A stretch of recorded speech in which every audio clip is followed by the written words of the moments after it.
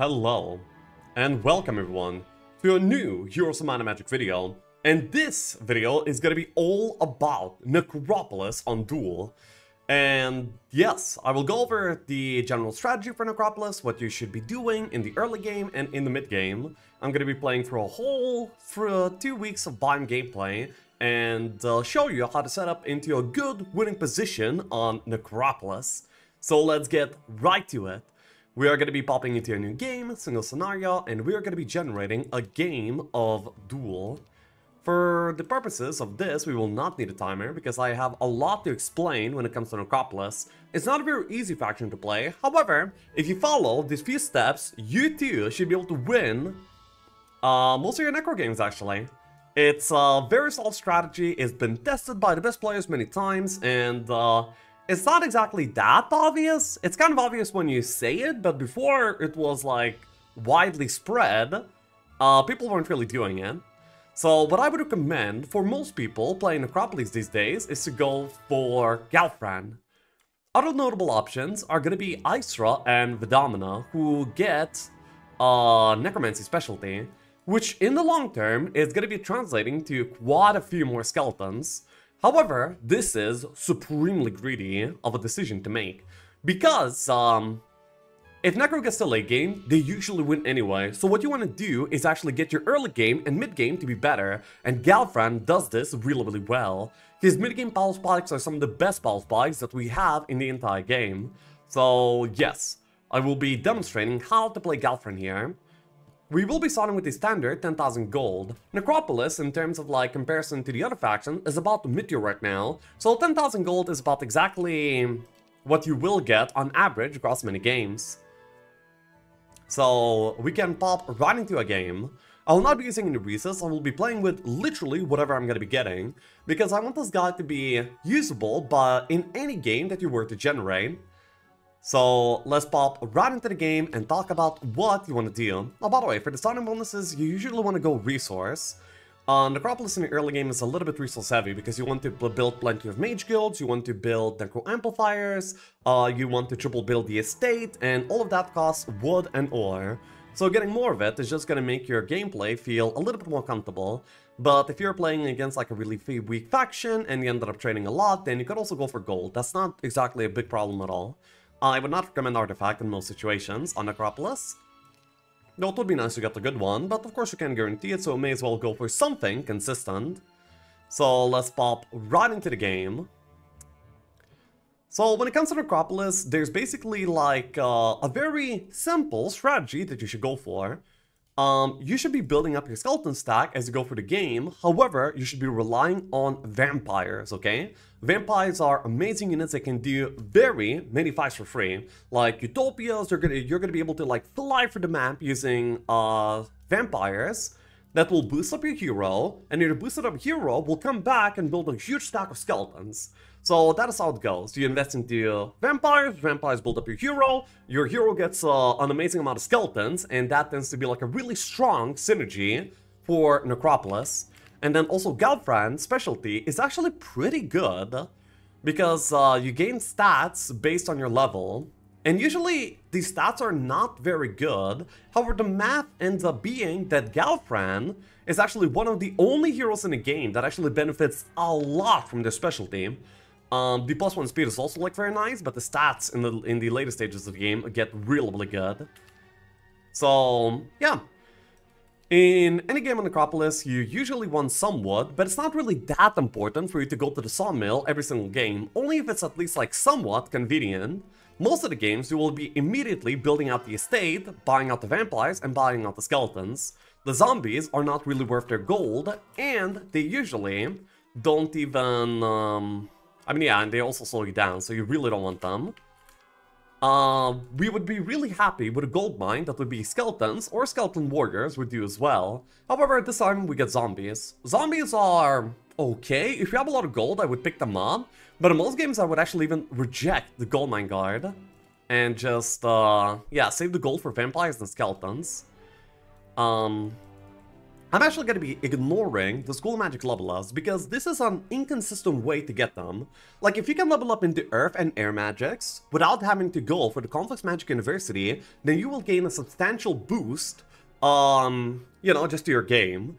And in a regular game, I would actually pick up the Earth Magician, but for the sake of this demonstration, I'm actually going to be skipping the super good level ups of earth and air, in order to show you that you don't really need to get these good level ups in order to play a good game. Then, also in the bunker, we have the Hut of the Magi. Hut of the Magi reveals spots on the map.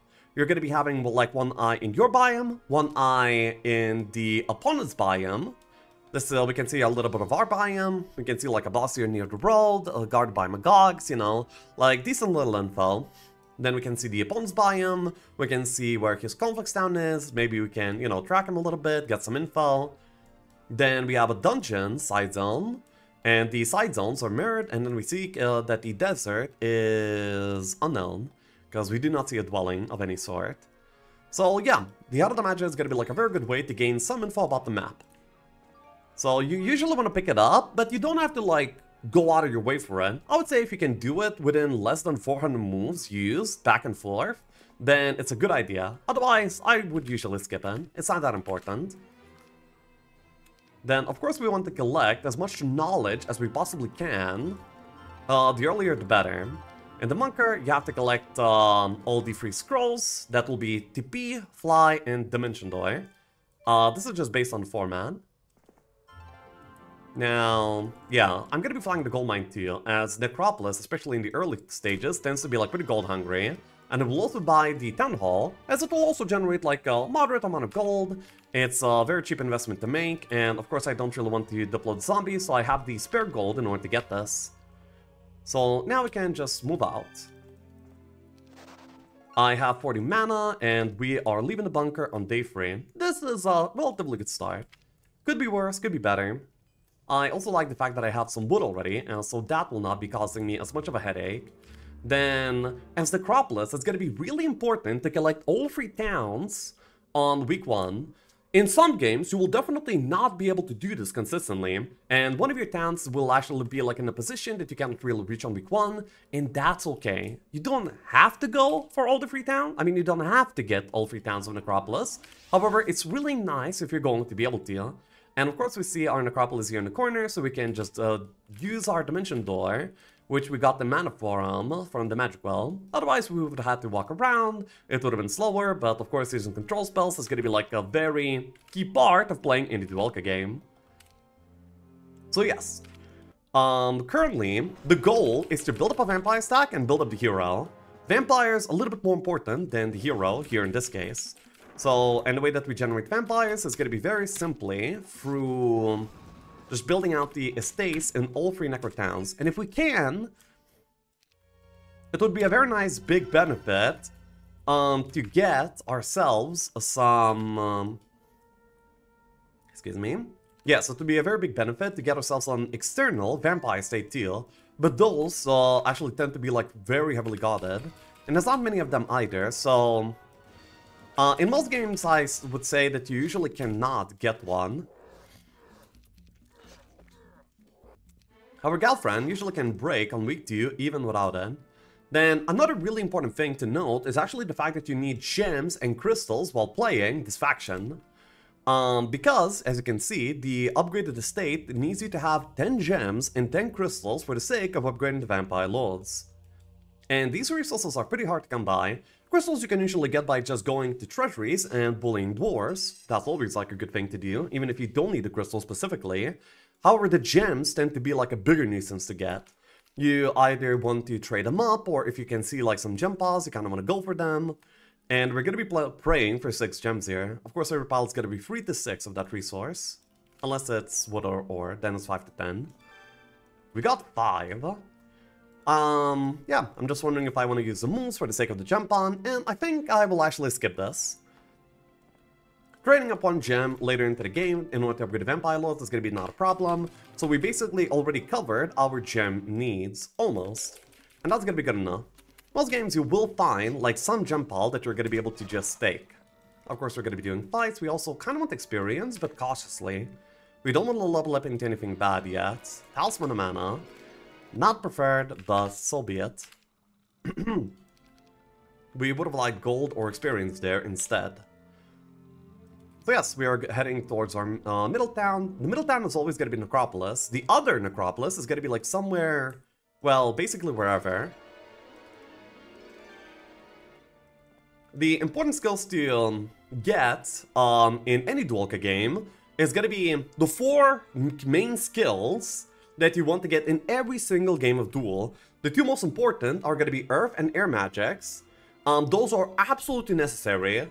But fortunately for us, we have a Conflicts Town always in our biome, and we can use that to buy out the Magic University, and then buy out the Earth and Air magics there. And that's why we want quite a bit of resource here. So I will pick up a little bit more wood. I foresee needing wood for the sake of quite a few things.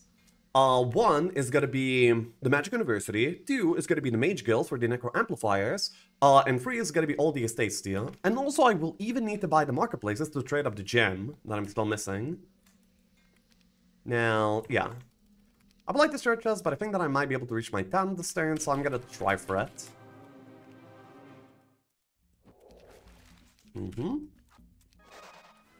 Necrofights tend to be pretty easy. Unless they're not. If you walk into something in range, you're going to be bleeding quite a bit. But there's not really much that you can do about it, so you just accept it and move on.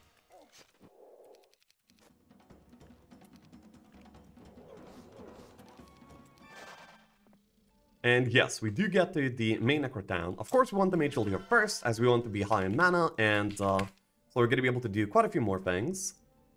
So yes, we currently have day 5 with 3 Necro Towns. This is a little bit actually above average.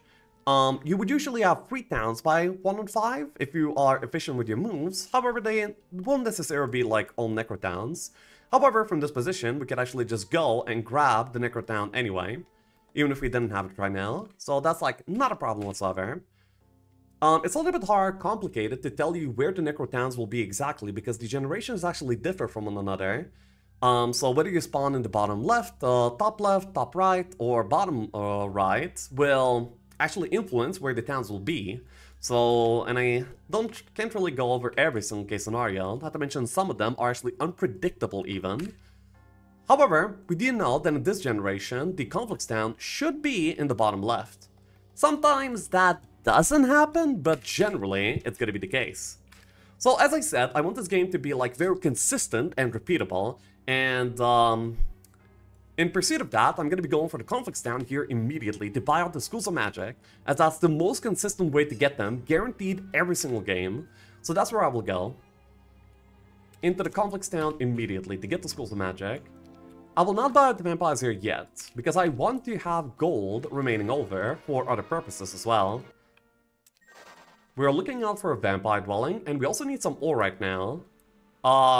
In order to buy out both Schools of Magic from the Conflicts Town, you need a total of 11,000 gold, 5,000 for the University, 2,000 for the Mage Guild as a prerequisite, and then 15 wood and 15 ore as well, and then 4,000 gold for Earth and Air. So, we still don't have that, so the church chests are actually being invested into other things instead. And we are also missing ore. Fortunately for us, we see this ore pit that we will be able to use. So we can gain more gold, we can go into the ore pit, and I will also show you like a very, very neat trick. You can use it basically on every single faction. If you end the turn on any sort of mine or in a town, you can always put away your slow army into the garrison. And what this will do, it will actually increase your maximum moon points up to like a higher amount.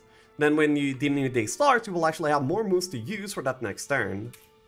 So in this case, with the skeletons, I would be having 1630 moves, but if I put the skellies away, I will have 1700 moves instead. It's not a big difference in this case, but sometimes it can actually give you like a very substantial amount of moves. So, I think I will buy out the estate on this turn already, as I feel a lot more comfortable with my gold and stuff. And then we will probably use the Dimension Door here next turn in order to try and access the Conflicts Town as soon as we possibly can. We already have a gold income of 3,000 gold, so it will tick up and let us buy out the Schools of Magic pretty soon. So we go over to the next turn, and we will go over back onto the road. And we needed that other ore pile too, so I picked it up, of course. Fast fights can be pretty annoying. For fast fights, you might even want to split skellies, but because I have vampires, I don't really want to do that. Instead, I will just try and secure myself to the best of my ability. Nice, they didn't hit the skellies here, so we can just hit them. They did hit the skellies some, but that's not exactly avoidable. So you see, worrying about levels is actually a pretty important thing as well, at least like to min-max your game. If I were to level up into level 6 right now, I would get the random choice between two skills. And that choice might actually be pretty bad, but if I get the Schools of Magic before I level up, I will actually be able to like level up into an existing School of Magic every time, and we will not be risking getting a bad skill onto our hero. So it's actually really important for us to not level up right now. It might seem a little bit counterintuitive, as we want a lot of levels to get those Schools of Magic up pretty soon, but also at the same time, we want to curate it to be as nice as it possibly can. So now we will go for Mage Guild here, recover our mana, and we do have the gold to buy out the university here in the next turn. We are triple building vampires. We can also... I would like to Necro Amplifier, however it would delay our Schools of Magic here by a little bit. So we will not do that, and we can actually just buy out the Magic University a little bit later. So yes, we're doing two things, building up the vampire stack and building up the hero. When the hero is going to be ready to like use control spells efficiently, and he will have vampires to clean up the fights, then our efficiency is going to spike through the roof, and we're going to be able to do a lot of good things. So yes, this was our week 1, let's go into week 2. Where at the beginning of it, we immediately buy out the Magic University. Oh yeah, I got the 500 extra gold income, so actually I could have bought out the the Amplifier. It will not really change much in this game, but yeah, just a tiny bit of a mistake. So right now we want experience to level up these as soon as we possibly can. The best objects to get experience from are going to be like 1, treasure chests. They're really good to pick up and just get some XP immediately for free. And then 2 is going to be treasuries. Dwarves are slow, bulky creatures, meaning that they're pretty easy to kill, but they're also really rewarding to kill. From the treasury, we're going to be gaining quite a bit of gold, quite a bit of experience, because you get 1 experience point for every HP worth of units that you kill. So killing high HP creatures like the dwarves is actually going to be very good for our hero growth. And then of course we have the added benefit of us needing crystals, and you get crystals from the treasuries. So this treasury is going to be the perfect object for us. This one ends up being very small, and that is unfortunate. We could have done quite a bit of a bigger one already, and skeletons are actually really good at dealing with dwarves. But it doesn't make much of a difference. We can just clean it up. We already get advanced earth, so we can now choose the town that we want to teleport into. That means we have the luxury of rallying our vampires if we want to. And if we see nothing better to do, then that might actually be like a good enough play for us. I'm just trying to think. The hill ward can be like a nice little boost to a Necro gameplay too, by making you be able to upgrade the vampires without having to invest the 10 gems and crystals. However, then it makes like rallying the future vampires way harder to deal. So I tend to stray away from that option, unless I'm desperate for whatever reason. I also have gems over here. I mean crystals over here. I mean, what? Gems, yes. I might just want to rally up the vampires and sit on my main town, then get a little bit of crystal and go up to vampire laws immediately. Vampire laws are able to do most biome fights for free, like absolutely free. Or we could just have like a YOLO exploratory dimension door, and maybe we'll find something to do. I do tend to like those sort of calls. Unfortunately, we didn't really find anything here quite yet. We found an estate, but it's week 2. And week 2 estates are quite a bit weaker than week 1 estates. Then we have hobgoblins, treasury. I guess we'll just do these. Do we have a good magic well? No, we do not. So this is basically going to be like not only the current turn, but also the next turn that we're investing into this little pocket. But that's okay. We can afford to be slow on the early phase here, as we're going to be getting like a big boss spikes. So yes.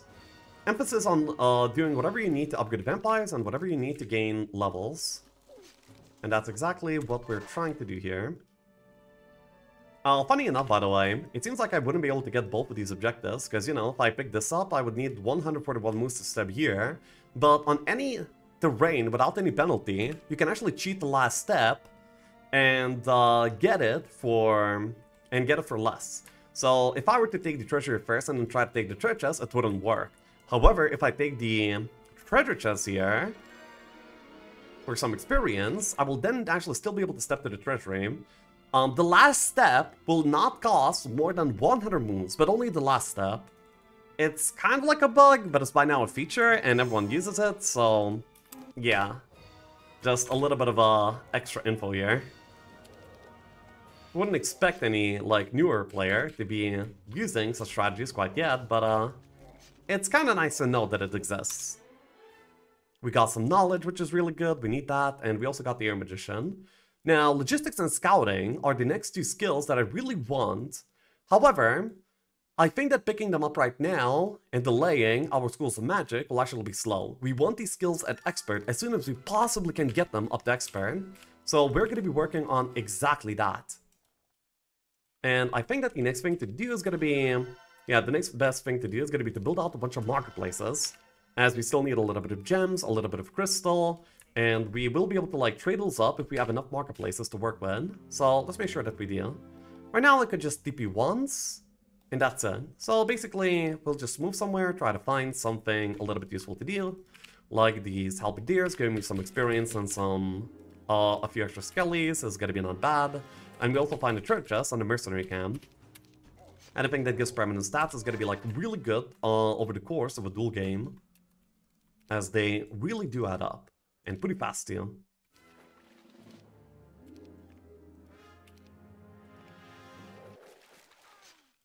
That's okay.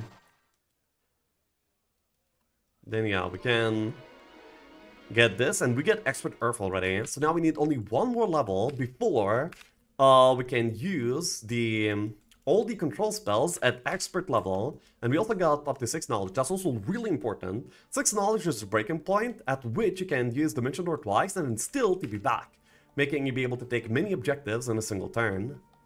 If you don't have 6 knowledge by the time that you're Schools of Magic or expert, you should be looking into any way to get some knowledge, whether that's going to be Schools of Magic, Coliseum of Magic, maybe the library, or maybe like some helmet on Arty that you see. It's gonna be, like, pretty important. Now, in this game, we have an unfortunate situation, too. You see, we're gonna be relying on vampire lords for many things, including the break. Like, we want to break for free by just vamping. Like, yeah, by just vamp abusing, whatever break we have. However, in this game, we get a bunch of non-vampable breaks. Shooters are gonna destroy your vampires before they get any, like, sucking done. And undead units are, of course, immune to sucking too, and any non-living units as well. So we will need to, like, look for a different break that will be doable for us. So this is going to be, like, good for demonstration purposes. Anyway, by now we can just scout out a little bit more, and we can get back into our main town here, where I will very soon be able to upgrade the vampires and get that big pile spike that I was talking about all this time. Currently I think that building up 2 more marketplaces is going to be the best thing to do to get our trading ratios to a point that I can actually trade up some decent wood. So let's do that. Pass a turn, and then can we afford vampires? It's okay to trade literally everything away for the sake of getting vampire lords, because they are the core of how this faction even plays. And even like 14 vampire lords here can do most of anything for free. So yeah, we just go into like pretty much any fight and it's gonna be free. Of course, if I have some skeletons, then they will probably die. So here's another thing about Necropolis. This is basically like a side quest whenever you're gonna be playing vampires, and that is to collect as many skeletons as you can and just stash them away for later. Because vampires will not really get you through the later phases of the game at all. Like, while they're immortal against AI, any player can actually just use like one chain lightning and kill your entire stack, or hit them once with a high damage stack. So, you want skeletons for later stages of the game. We also really want to get this expert air up so we can use the second dimension die. And here we go, now we have it. So we will just go for the last town in the biome. Now Necro benefits a lot from having many towns. The reason for that is very simple. Because you can use your skeleton transformer to transfer any low tier meat into skeletons. And this is a very, very important and powerful ability. Like, in the early phases of the game, most of your skeletons will actually not be coming from necromancy, but it will be coming from the skeleton transformer. And this means quite a few things. First of all, I do not have enough resources or gold to buy out the Major here, so that means my next turn is actually going to be quite a bit weaker than it otherwise would be. But that's okay, we can afford that. Yes. So throughout the game, you should be amassing a huge amount of skeletons, and the way to do this is going to be like a little bit varied, but there's going to be like 3 main concepts that you have to be aware of. So first of all, it's going to be the skeleton transformer. You can buy this building, and then you can transform any creature in the game into skeletons. Yes, even dragons can be transformed into skeletons if you click it twice. Okay, not that you want to do that. So yeah, I can like buy out the goblins here, buy out the wolf raiders, and this will be a nice 26 skeletons for us. And then every town is going to be like the same. So anything that gives us growth very cheaply for low tier units, such as the Mezal over here, it will basically give us 8 skeletons per week. And if you build many of these buildings across many towns, then it will actually amass to being a pretty substantial amount of your skeleton gain.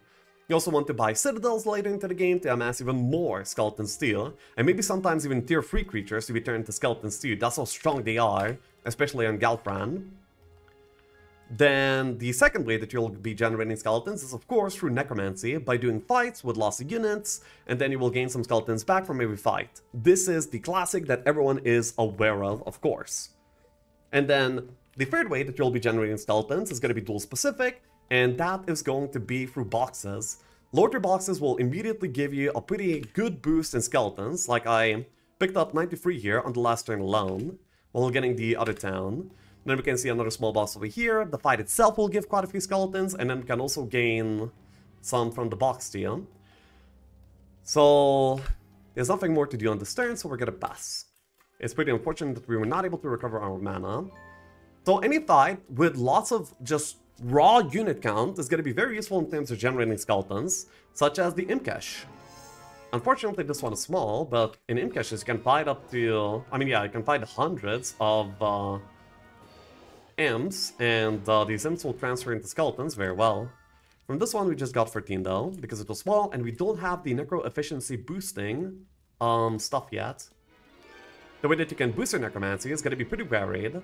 Now, offense is always going to be like a pretty good skill for any hero that's going to be hitting things, and we still have like open slots.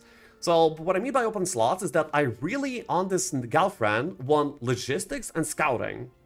So 2 slots are basically, in my mind, reserved for that. And then the 2 leftover skill slots are going to be, basically, it's going to be extras, you know? And you can use them for whatever you like. So this is where player taste comes in. Some people prefer fire magics on this pad because you can summon a bunch of fire elementals. Lots of people prefer water magics. Offense is also like very good offense. Some people even would pick wisdom here. The reason why you would pick wisdom is to have easier access to Animate Dead. So Animate Dead is available in this template, and it's a real powerful spell. And in the bunker we have the Pandora's Box. This Pandora's Box contains tier 3 spells. We didn't pick it up because we didn't have wisdom, so from our perspective this box would have been empty.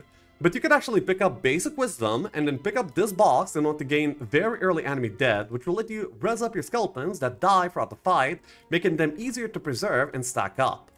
It's a very powerful thing to do, but it's one that I don't usually prefer to do, as the vampires will be able to take Utopias before long, and Utopias will give you like Earth Dome, and the Earth Dome will just let you do, I mean, yeah, will let you animate anyway without having to use up the skill slot. So usually I like my skill slot for offense or for water magic, something like that.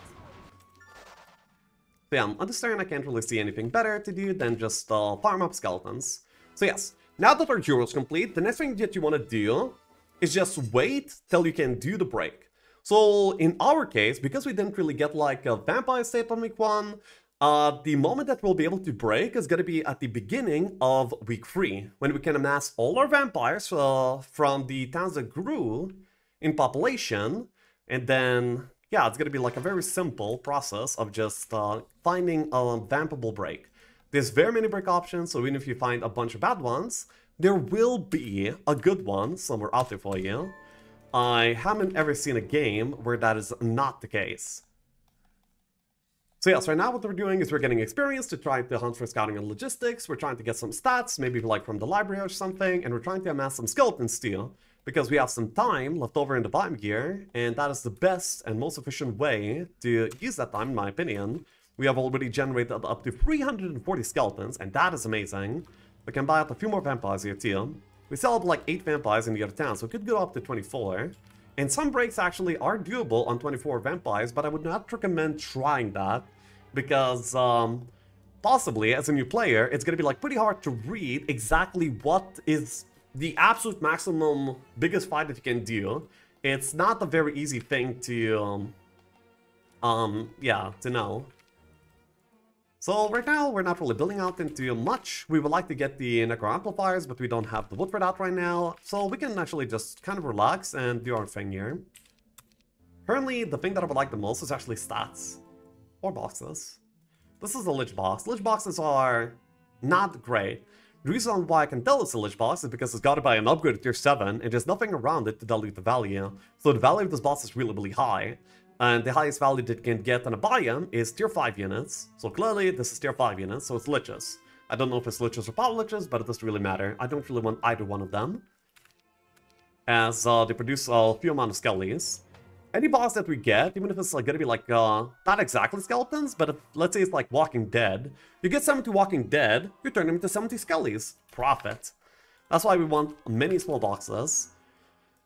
Also, very notable is the fact that we have a Vial of Lifeblood in this biome, and HP RTs are actually really good on skeletons, because you amass a very huge quantity of them. That means that giving them like flat HP is very, very valuable. So the skeletons will go from 6 HP to 8, effectively increasing their HP pool by, what, 33%?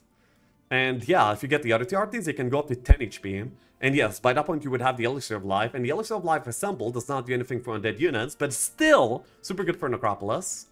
Then we see another small box that we can just deal. So yeah, we are exploring and just taking anything that our biome is going to be offering us. Sometimes it's going to be more, sometimes it's going to be less, but almost every single time it's going to be enough. 50 zombies. Now, this is going to be 50 skeletons in our case, of course, as we are playing Galfran, and we want that. Then we can also find some knowledge over here. Having more knowledge just makes the gameplay a lot more comfortable, so I do want this. We want the vampires to just be tanking everything, because they can just regenerate themselves back to full super easily. So yes. Trying to preserve skellies to the best of my ability, and trying to take all of these objectives. And even non-vampable fights like the Ice Elementals here are gonna be like not that hard for us to do. So yeah, we have the option of either doing this little Pegasi for the knowledge, or get some extra skellies. I'm actually kind of comfortable with my knowledge right now, so I'm just gonna go for the extra skeletons. By this point, we have some leftover mana from using control spells, so we can actually use it to lose less units here in this fight, which is gonna be very nice. Vampires don't vamp from these, but these are weak enough to the point that they will not really be an issue, even if I can't. Vamp myself back. With that, one skeleton. Didn't have to die. -10, +15. There could be a case made for keeping zombies in case of an early Finalka, because then your HP pool is going to be even higher. And HP pool matters a lot when it comes to early Finalkas, but we will not really worry ourselves with that right now. We still haven't leveled up into scouting or logistics, which is a little bit unfortunate, but we're going to be likely rolling into them anyway. And the game is playable without these anyway, as well. The game would not really be playable without air and earth. So we make some sacrifices. By this point, we have like a little bit leftover gold. We're going to be like using it to get some skeleton growth. We can buy out the skeleton transformer. So you just click on this, you can just transfer any army that you want onto the other side and click the button, and you have skeletons. We already have like 450, which is a pretty respectable amount. And of course we could transform all the other army here too.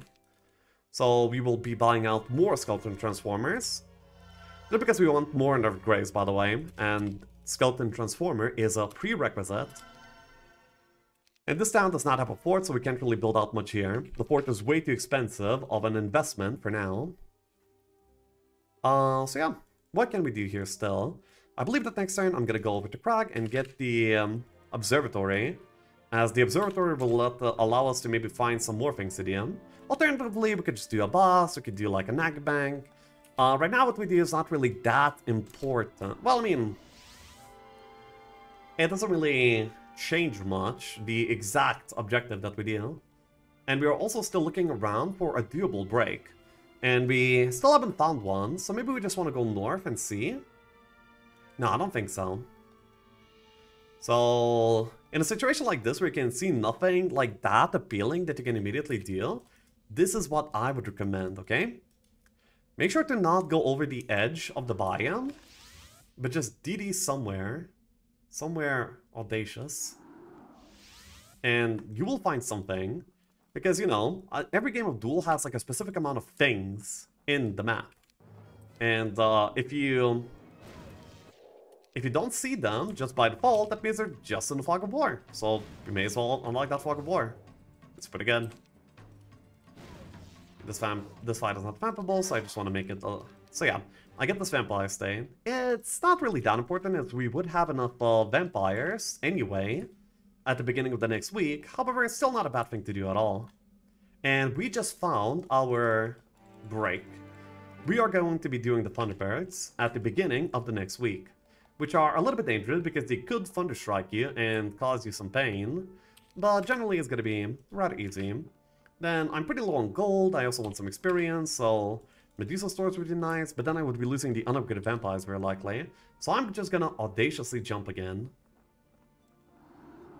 And we have found the library, so now we know exactly what we're doing at the next turn. So that is nice. And we can also pick up this, probably skeleton boss. I don't even mind if I lose the vampires here for the sake of this. But it seems like they don't want them, they want to try and fight off the vampire lords. And they will not really be doing a good job at it at all.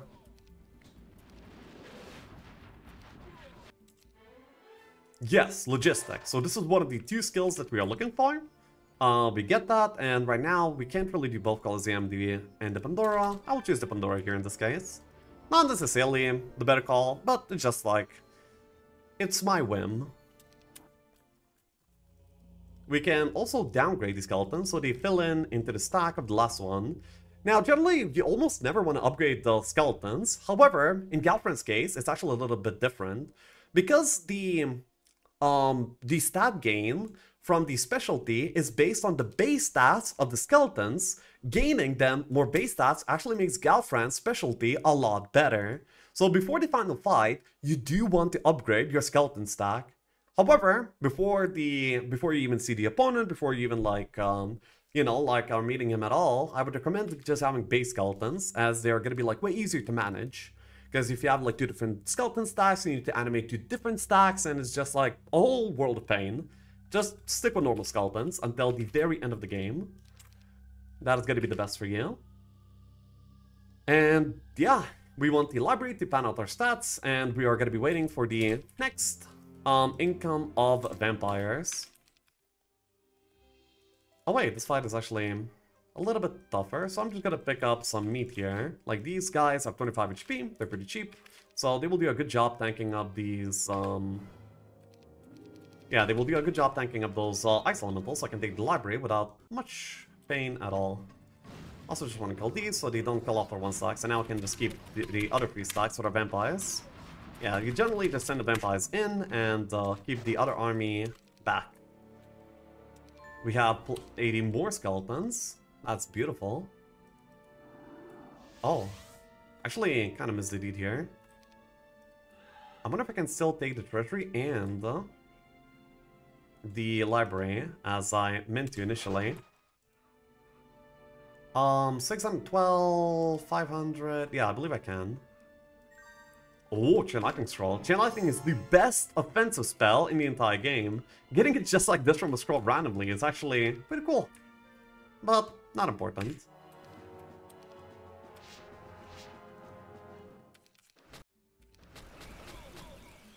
We are actually okay losing like a few vampires here. We do not want to use any more spells as we need 12 mana points in order to get back into a town by the end of the turn. And yes, we can cover up all of them so they cannot shoot, and now we can just beat them down. The skeletons here are doing a good job helping us.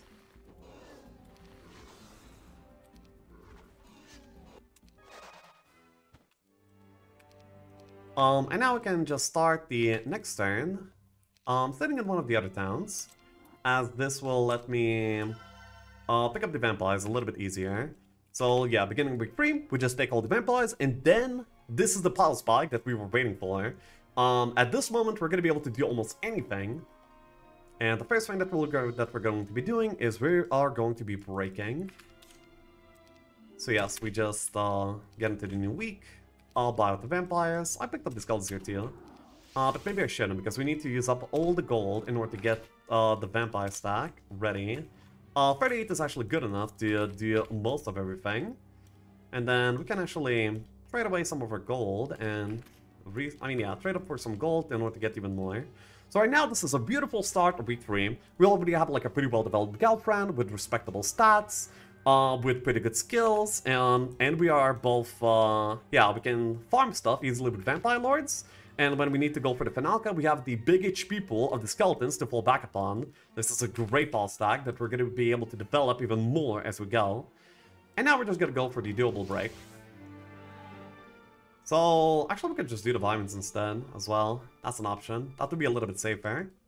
We're going to be going for the less safe option. This is not what I would do in a regular game, but I just want to showcase the power of the Vampire. So, generally, you just want to shield up and just want to sit in the corner. Unless we get, like, morale bolted out of the game, then we should be fine. This is why I said it's risky. Like, most of the time, like 90% of the time or more, we do it safely. But there is a shot that the Thunderbears can burst past us. The Vibrants, for example, could never do it. And we now get Scouting. So now the skill tree is basically complete. No matter what you have in the last skill, this is already going to be like perfect for you throughout the game. Notable options for the last skill is going to be... what do we have here? Diplomacy or Water Magic are going to be like the two best options in my opinion. And then Wisdom would be fine. Tactics, usually not preferred. Yeah, so now that we have access to middle, we have like some movement points left over. We could actually use it for the sake of taking the Utopia.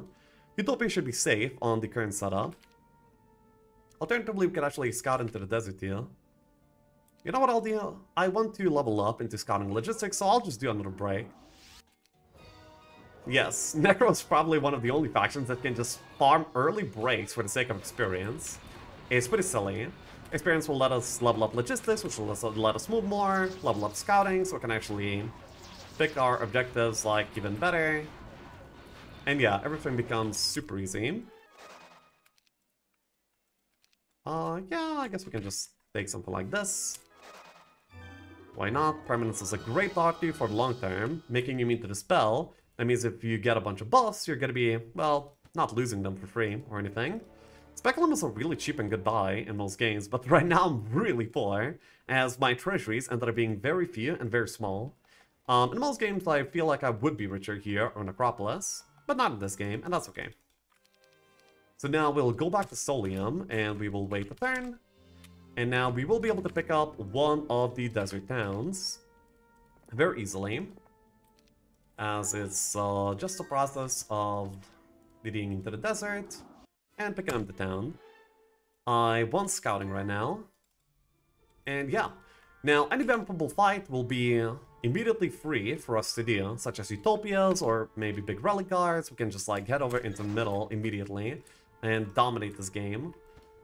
And we also have skeletons to fall back upon, of course. We could pick up a goose here, gain some really good gold income and such. So what you would do from this stage of the game is just like amass more skeletons, and these skeletons will carry your game perfectly. And the best way to also use Vampire Lords is to farm Utopias. Utopias are super great. You gain lots of gold, you gain great artifacts, and that is, yeah, just beautiful. Let me show you how Utopias are done.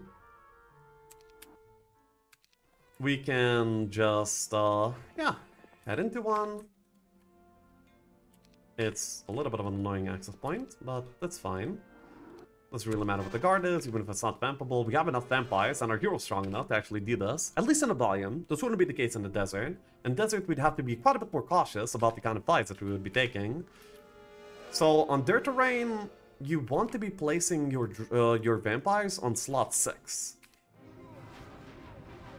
And in this case, not all the dragons can immediately attack you, giving you like a little bit more breathing room for the sake of doing this.